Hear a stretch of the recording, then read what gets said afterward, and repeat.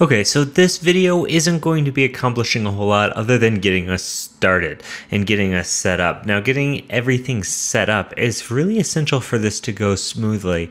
So some of the first things first, we're going to make sure we have the latest recommended version of node.js installed. So if you have Node installed already, make sure your version is somewhere around this 6.10.3. I know that a incorrect Node version is the cause of some issues in the setup process.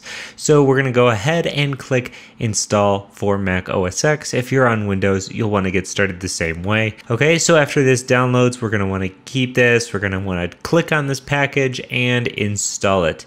Now, I already have Node installed on my computer here, but I feel like just running it through this installation process is going to make sure that we have the latest version that we need. Okay, so just like that, Node is installed. We can move the installer to the trash. Okay, so after you've installed Node, what we're going to be doing here is in this particular series, in this video, we're going to be getting React Native set up with the least possible friction here, right? You could follow a lot of different guides, and there's guides that want you to install like Homebrew and stuff like that, and you can do it that way if you'd like. We're going to be using Create React Native app, which will hopefully help streamline some of the getting started bit. And in fact, in later videos, we're going to go over maybe a little bit more in-depth version of installing all of this stuff. But as you can see here, after we've installed Node, you're going to fire up your terminal. I'm using iTerm. The reason my terminal looks like this is because I'm using something called Fish Shell. If you're using Bash or ZSH, it should all be the exact same. Now with Node installed, we should be able to type in npm and we should be able to have stuff, right? So we should be able to see that npm was installed. So if we want to install this Create React Native app, we want to do npm install -g and then create -react native app. Just like that, it's going to go ahead and grab a bunch of stuff for us.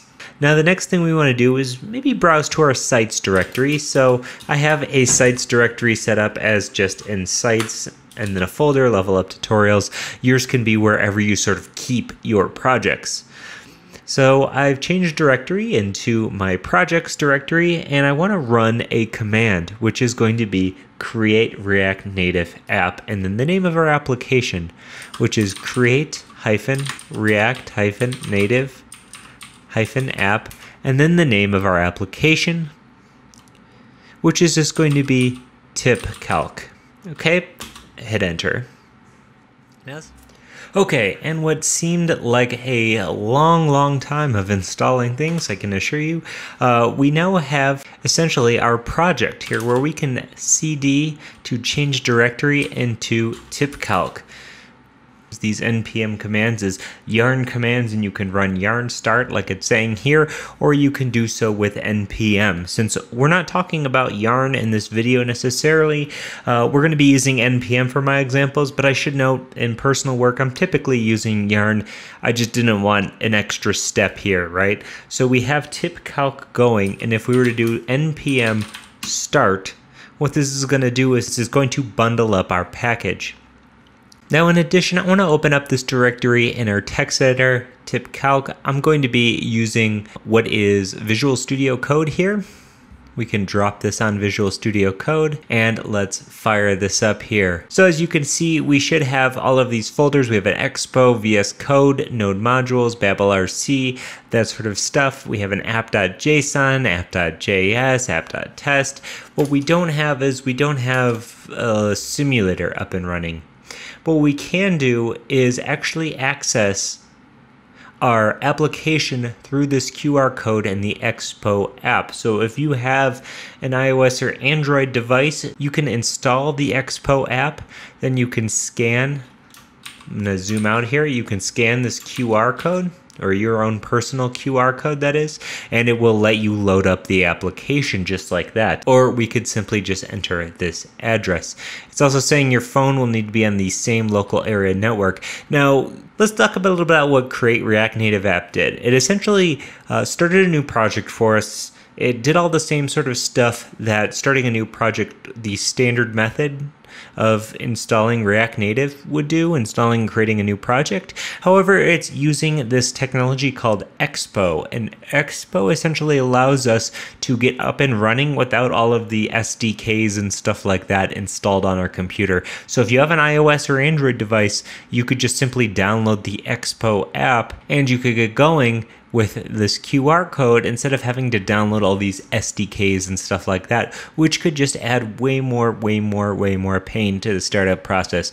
So this is the fastest possible way to get started with React Native. Now, not to say that the other way is incorrect or anything. I just wanted to go over the fastest way. In fact, in later videos, I'll show you the more in-depth way. But now that we have this set up, what I'm going to do in the next couple of videos is show you how to get your environment set up so that we don't necessarily have to use a real device to test this on. We can use simulators and emulators and that sort of stuff. So I'm going to show you getting set up with iOS, and then we're going to get an app, this Hello World app, fired up on iOS, and then we're going to do the same thing for Android. That way you can use a simulator, emulator, real device, whatever, as long as we can go forward actually building our application.